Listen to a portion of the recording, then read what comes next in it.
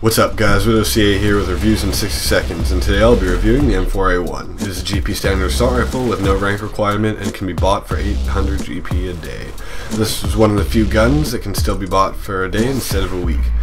Its damage is 38, its portability is 60, rate of fire is 74, accuracy is 80, and recoil is 64.